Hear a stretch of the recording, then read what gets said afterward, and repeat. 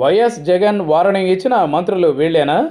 తన కేబినెట్లో మంత్రులను నియమించినప్పుడే వైఎస్ జగన్మోహన్ రెడ్డి ఓపెన్గా కొన్ని విషయాలను ప్రకటించారు. మంత్రుల్లో 80% మంది 2.5 ఏళ్లకే తప్పుకోవాల్సి ఉంటుందని జగన్ మొదట్లోనే ప్రకటించారు.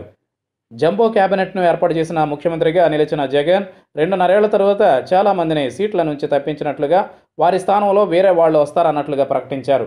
ఇక ఇంతలోనే కొంతమంది మంత్రుల తీరు మీద మాత్రం జగన్ అంత సంతృప్తిగా లేనట్లుగా తెలుస్తోంది. వారెవరు, ఎవరిపై ఎలాంటి అసంతృప్తి ఉంది వంటి అంశాల గురించి సోషల్ మీడియాలో చర్చ సాగుతూ ఉంది. ఆ మేరకు నెటిజన్లు కొందరు మంత్రుల పేర్లను ప్రస్తావిస్తూ ఉన్నారు. వారిపై ఎలాంటి అసంతృప్తి ఉందో చెబుతూ ఉన్నారు. ఇదంతా సోషల్ మీడియాలో సర్క్యులేట్ అవుతున్న స్టోరీ మాత్రమే. ఆ కథనం సారాంశం ఇలా ఉంది. సీనియర్ మంత్రి బొత్స తీరుపై జగన్మోహన్ రెడ్డి కినుకతో ఉన్నారట. రాజధాని విషయంలో బొత్స స్టేట్మెంట్లు తెలుగుదేశం పార్టీకి, బీజేపీకి, పవన్ కళ్యాణ్కు తొలి అస్త్రాలుగా మారిన సంగతి తెలిసిందే. వాటి తీవ్రత ఎంత అయినప్పటికీ అవకాశం ఇచ్చిందైతే మంత్రిగా బొత్స సత్యనారాయణ మాత్రమే.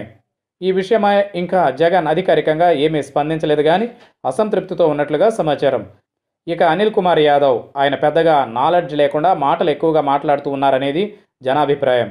నెల్లూరు వాటర్ ఇష్యూ కూడా సాల్వ్ చేయలేకపోతున్నారనే అభియోగాలు ఉన్నాయి. నెల్లూరు రూరల్ ఎమ్మెల్యేతో కూడా సఖ్యత లేదని తెలుస్తోంది. ఈ విషయాలపై అనిల్ కుమార్ యాదవ్ నెగిటివ్ రేటింగ్ పొందారట.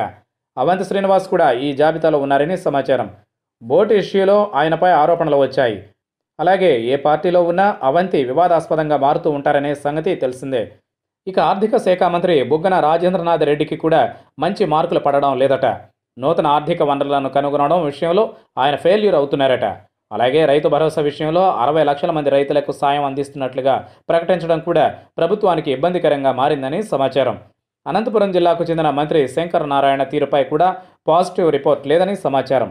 అనంతపురం జిల్లాకు ముఖ్యమంత్రి జగన్ వెళ్ళినప్పుడు జన సమీకరణలో కూడా ఆయన ఫెయిల్ అయ్యారు. అలాగే ఎమ్మెల్యే పెద్దారెడ్డితో గొడవ మీడియాలో హైలైట్ అయింది. ఆయనకు ప్రోటోకాల్ ప్రకారం పాస్ కూడా ఇవ్వలేదు. దీనికంతా బాధ్యత మంత్రిదే అనే ప్రచారం సాగుతూ ఉంది. మంత్రిగా కూడా ఆయన అంత రాణించడం లేదని రాజకీయ వర్గాల్లో చర్చ సాగుతూ ఉంది. ఈ అంశాలు సోషల్ మీడియాలో హైలైట్ అవుతూ ఉన్నాయి. ఇవే అంశాలు సెక్రటరియట్ లెవెల్లో కూడా చర్చనీయాంశంగా మారినట్లుగా భోగట్ట.